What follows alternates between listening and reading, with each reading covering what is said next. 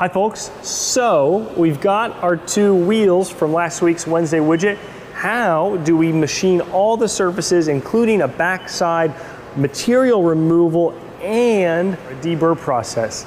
Let's machine a custom vacuum fixture, or let's try. Rather than use the full-size Pierson vacuum plate, we are just going to use their vacuum pump. And what I like about this one is, again, it uses normal shop air, so it's not a vacuum pump, it has a Venturi. Seems to work great. Here is a CAD model of the fixture, and in full disclosure, folks, this might not work. There is very, very little hold down pressure here. But that's okay. If we fail, we fail. I want to fail fast and I want to fail cheap as an entrepreneur.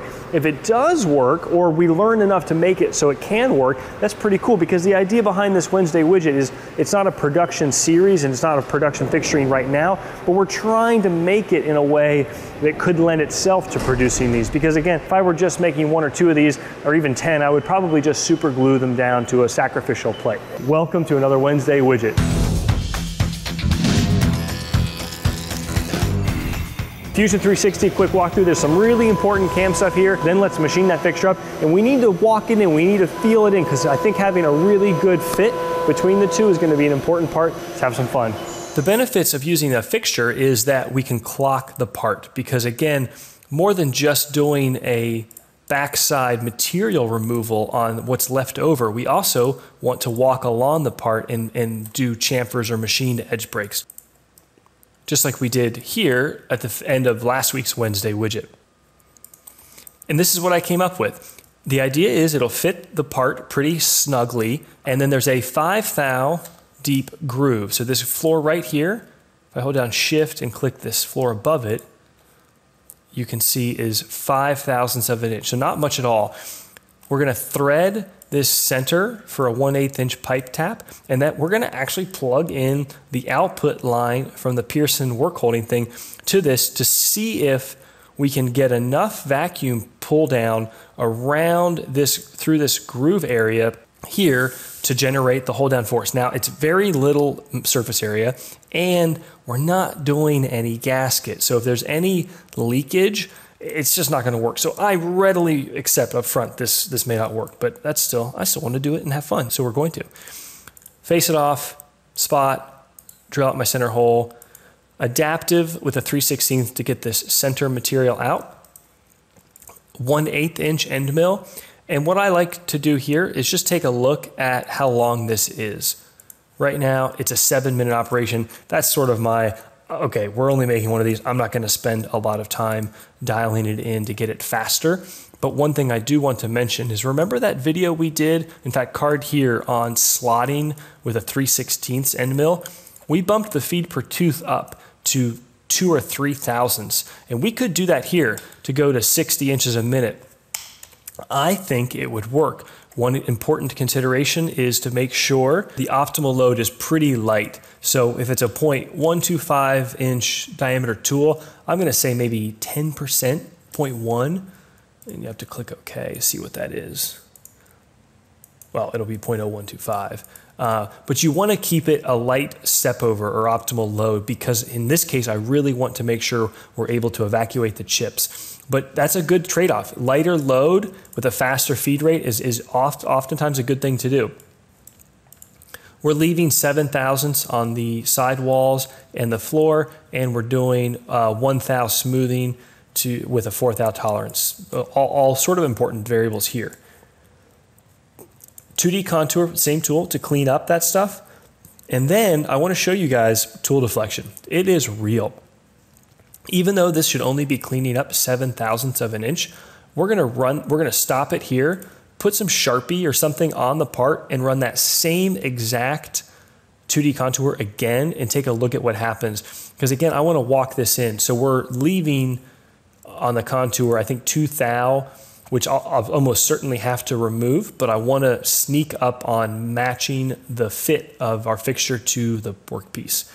And then we take a 3/32 end mill and horizontal out this little trough for our air vacuum. Do a quick edge break, and then we'll plug in the vacuum and see if it holds or not. Let's go make some chips. Our fixture blank. I machined this edge down and this edge I don't care about the dimensions. It's about 3 by 3. I just want a machined face here and here for setting our work coordinate system location. Important that this repeats. It's important that we have the ability to refine our 0, and I want machined faces there, not the extrusion or saw cut.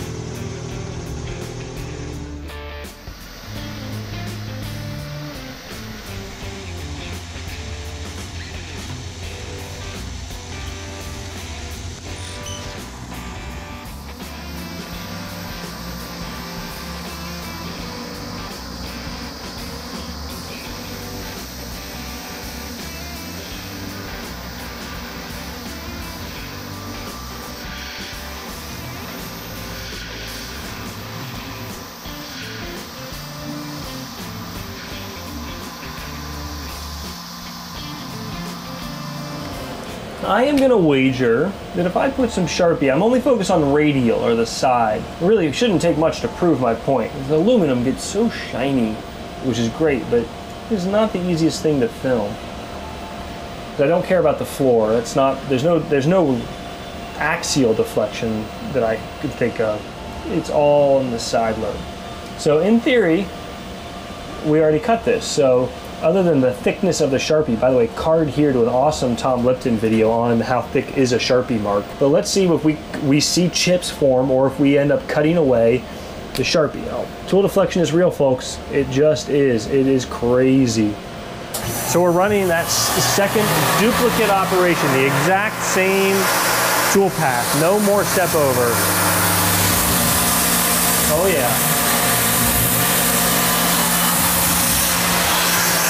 It is definitely cutting that Sharpie away. So that's what I'm trying to say. I didn't appreciate that until relatively late in my still short machining life, which is, you would think, oh man, you know, 5 thou radial cut, a relatively stiff 3 flute, 1/8 inch end mill. Because remember, the more flutes in a tool, the thicker the core of that tool is, which means it's stiffer. It's carbide. These are the Lakeshore carbide tools. You would think there's plenty, you know, any weakness in the tool would be infinitesimal compared to how little, given what little cut we're taking. But look, see that, clean up that backside there? Crazy. So after this is done, we'll test fit it. It should still be too tight because remember, in Fusion, I did intentionally leave 2/1000 stock to leave. Switch over to the 3/32, and this is going to machine the groove that's going to act as the place for the air to hopefully provide the hold down vacuum. We'll see.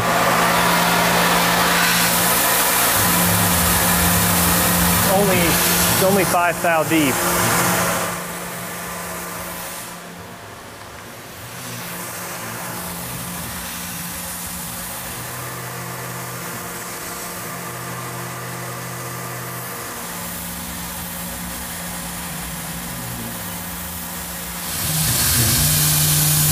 And last but far from least is the beauty of a 5 thou machine edge brake chamfer. I am just in love with it. It looks so good. It is so much cleaner than a hand deburr. I'm only running at 5,000 RPMs and 15 inches a minute, which is pretty conservative. I should bump that up.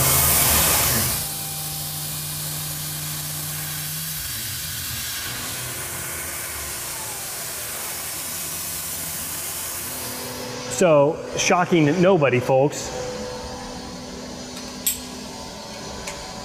It doesn't fit. Why doesn't it fit? Because we left 2 thou stock to lead, because I want to walk this fixture out, open it up a little bit at a time, just to where it just kisses that perfectly. So what a good example, a good time to use cutter compensation. I've never used it on the Tormach, but PathPilot should be able to handle it, so why not on live camera give it a try for the first time? Let's take a look at the Fusion 360. Here's that 2D contour operation as we normally would post it. So I've called this no cutter comp. What does that mean? It means under the passes tab, the compensation type is in computer. Fancy way of saying Fusion 360 is handling it.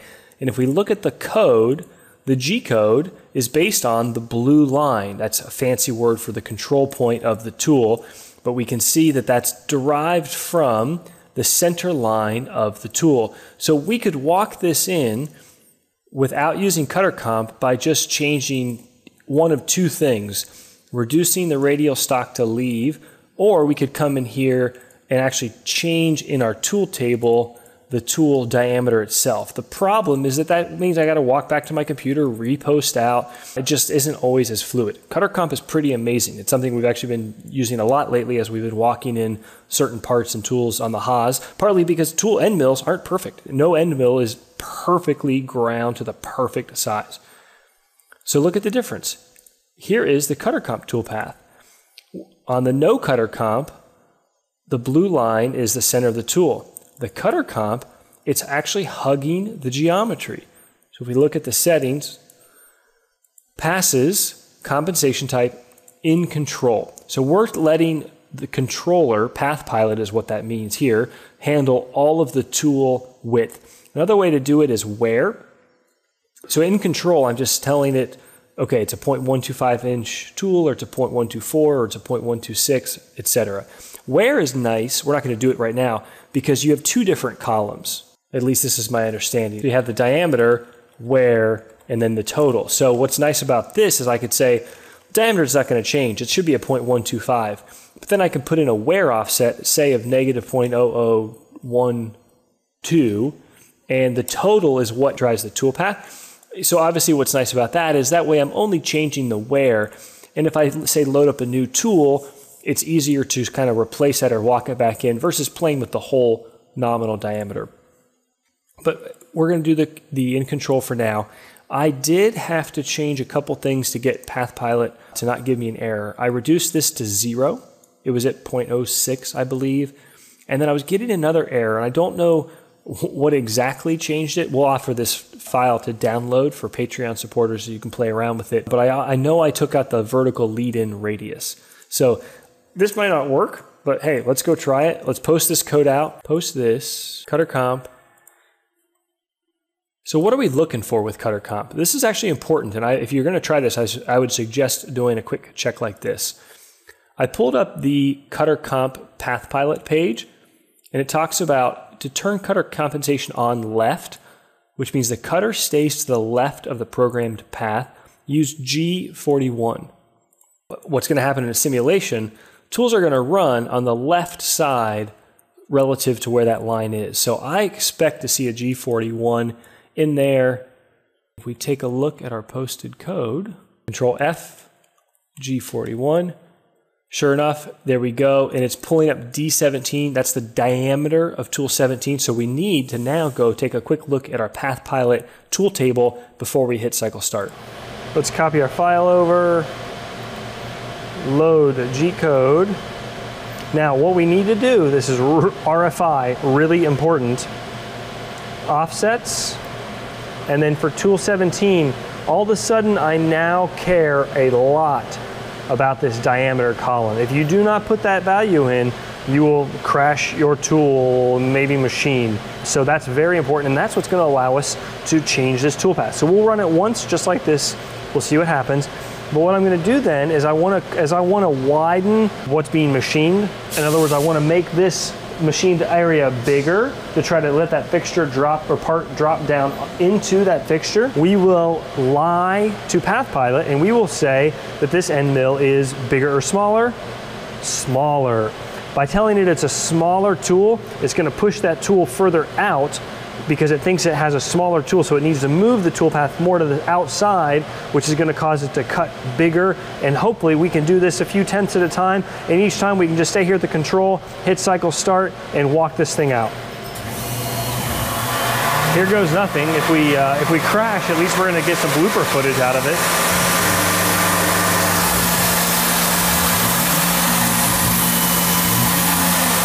Doesn't look like it's cutting much. I'm not seeing any whispers, which is okay. Not worried about it yet.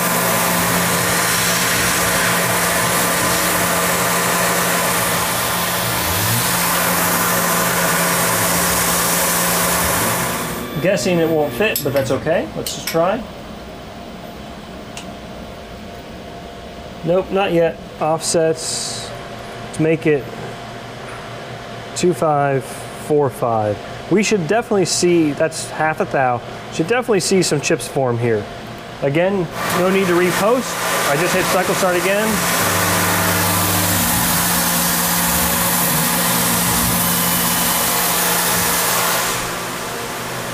I'm pausing it. Let's add some Sharpie.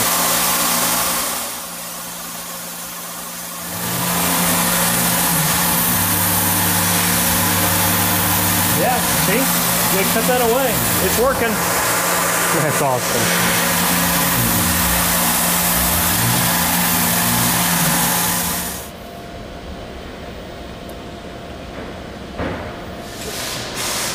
We'll go 4/10.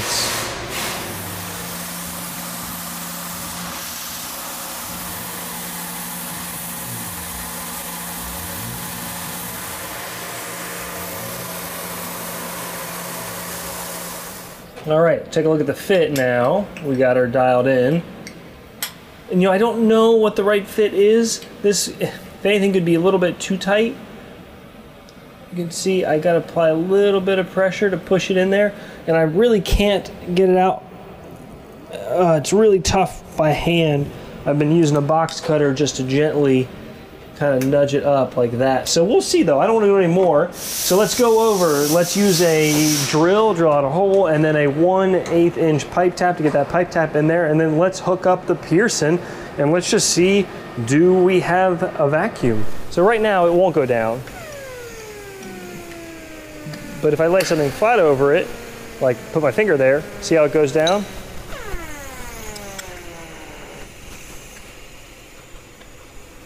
No dice. Shoot. We do not have vacuum.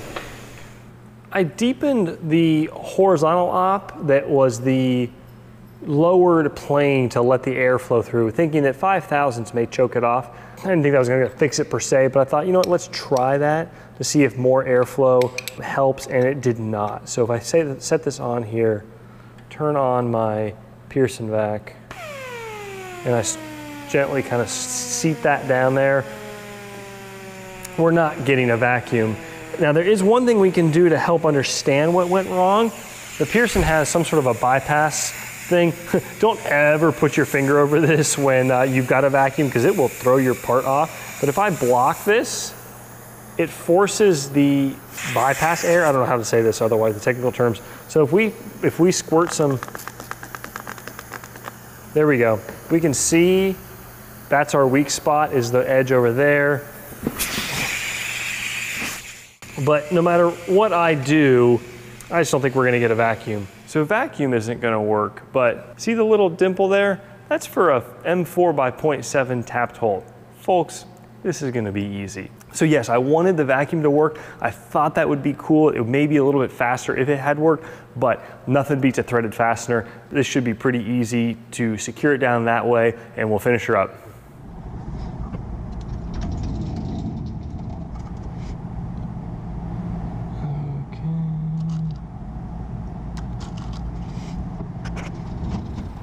Okay, got some washers spacing the screw so that it's in the part, but it's hopefully, well, we can measure below flush line when we go to machine this off. Now, yes, I've got this pretty decently tight fixture, and yes, we got a screw in the middle, but that screw in the middle, I'm suspecting, is pulling the center of the part down. We need to check the outside of this part. So 0 on the approximate center, and let's just do two things. Let's jog around. Okay, so that's not much. This is a metric Heimer, but if I zero out there and come back down to 0 on the Heimer, that's about 1.5 thou across over an inch. Honestly, that's not that bad. I'm not too worried about that. Here's what I'm not sure I like. The fact that I can push down and change that. Let's jog over to the other side. And it's 3.5 thou, so I got a little bit more run out there. But again, well, you know, it's not that bad. Well, we're gonna see. That's probably gonna show up in the surface finish though. So what is the right approach here? I'm sitting here, I'm actually kind of chewing on it. I'm tempted to run it and just see how it works. We're not gonna break tools. I don't think it's gonna look terrible. The alternative that is an obvious solution is super glue. And I love this stuff from Bob Smith Industries that you spray that does an instant cure on it. Link in the video description.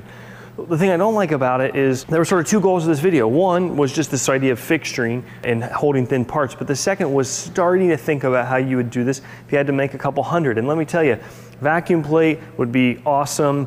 A fastener would be below that. Having to deal with the super glue on each one, applying it, removing it, the heat is not what I really like. You know, that would get it done. If I had to make 1 or 5 and they needed to be just cherry, you know, dialed in, they work, that's the answer. Well, you guys tell me in the comments, what's a better way to do this? Let's run it now though, because I think super glue with this fixture, it's just gonna work, like no problem at all. Let's see how bad that is, and let's see, maybe that's something that we can do a quick sand or buff out and, well, just see what it looks like.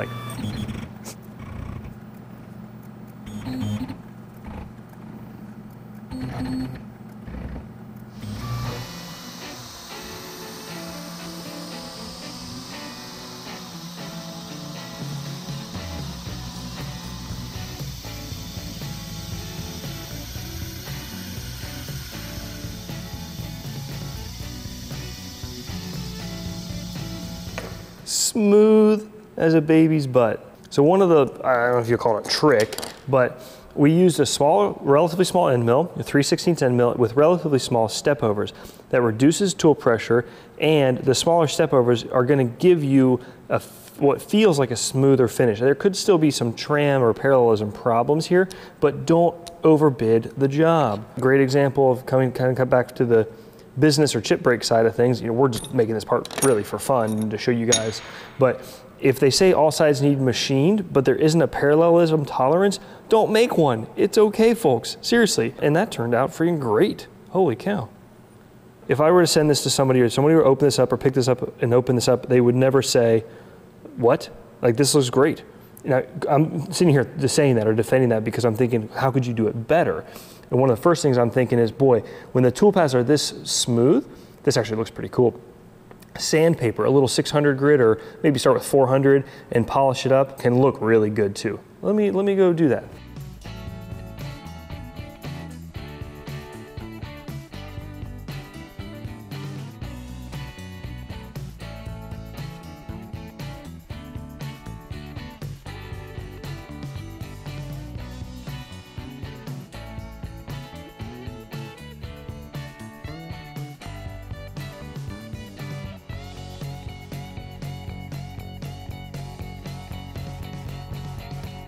There we have it, folks. There are definitely better ways to polish. There's buffing wheels so you can send stuff out, blast cabinet, electroplating, tumbling. But hey, for a few cents worth of polish and some elbow grease, not half bad. And again, we machined all faces, all sides, including the backside decking and chamfer.